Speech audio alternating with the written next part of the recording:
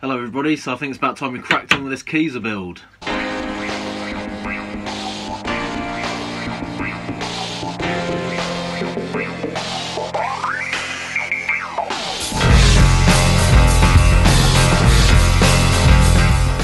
So as you can see down this end, I've managed to get the trim off of the ends that I mentioned at the end of the last video.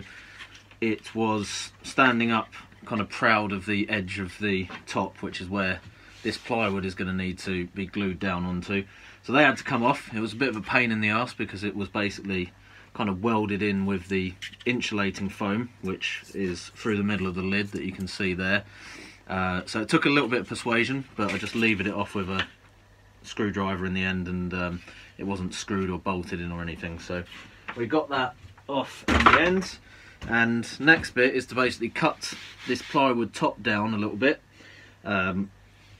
Across here it's pretty much the right length, but it's a little bit too long, so this is the sort of standard size plywood sheets that you can get from DIY shops and timber suppliers. I think it's 610 or 607 mil across, and then 120 or 1200 even mil over that way. So 1.20 m by about 60 ish is the size of it. I need it cut down to about just over 1 meter on the length, and then we can do the edging or skirt on it with this stuff, which is the 22 by 47 mil strip wood. As you can see, the plywood isn't exactly flat, but if I get some serious weight on that and then glue it on, I'm going to pretty much cover the whole top in glue to make sure it's really secure. It should be alright. I tried weighting it down and wetting one side to flatten it out, but I'm not sure if it actually helped that much. It may have even put a couple more bends into it. So yeah, hopefully it'll be alright. Again, the quality of the timber wasn't amazing that I sourced, but I've got enough sacks of grain and stuff to weigh this down quite nicely and hopefully get it flattened out. Once it's all glued on, it should be fine. So let's cut this thing down to size.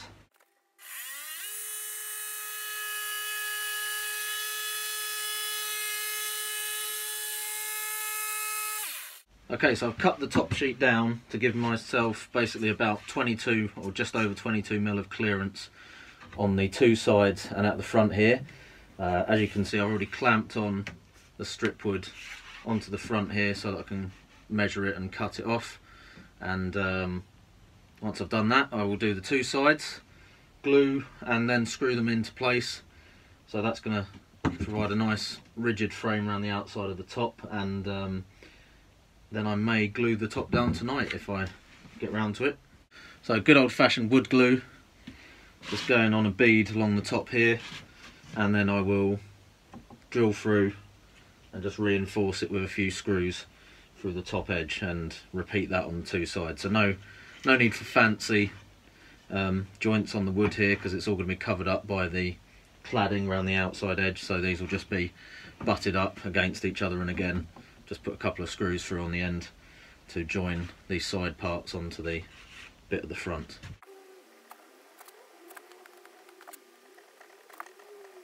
So this is the progress this evening. As you can see, we've got the plywood top on there, and even now it's starting to look like a rough and ready but usable bar top.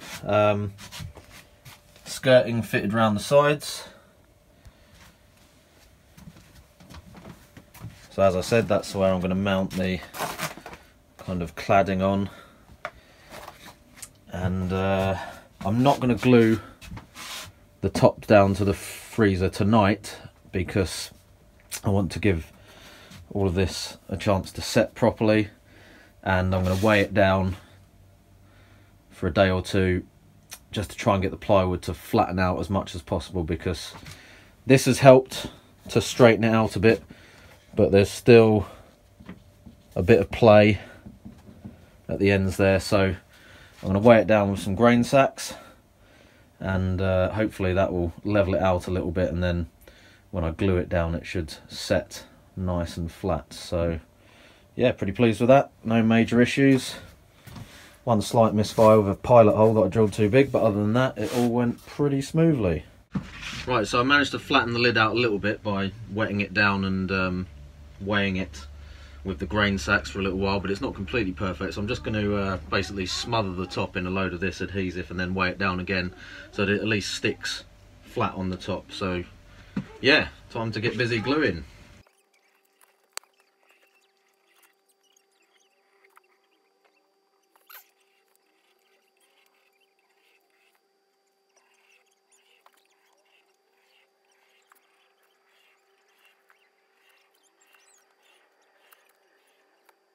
Well, if that doesn't stick it, I don't know what will.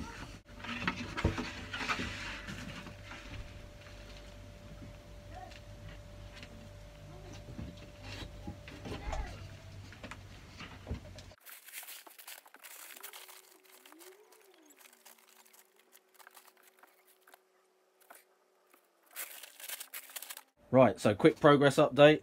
I managed to get the plywood top stuck down nice and flat with the glue, and as you can see, we've now got the kind of skirt or the more decorative wood fitted around the edge of that, so with mitre joints on there rather than just butted up against each other, and that is the wood that I'll be using for the final finish.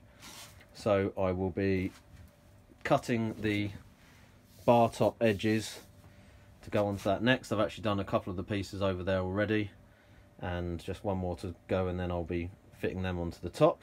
I've also had a few bits and pieces arrive, including, if we just look inside the lids, we have got a few more kegs in here, so we can definitely get the 6 kegs in as expected, but there's also a fair amount of space there in between, which I think I'm probably going to be able to squeeze the gas bottle into, so I'm quite happy about that.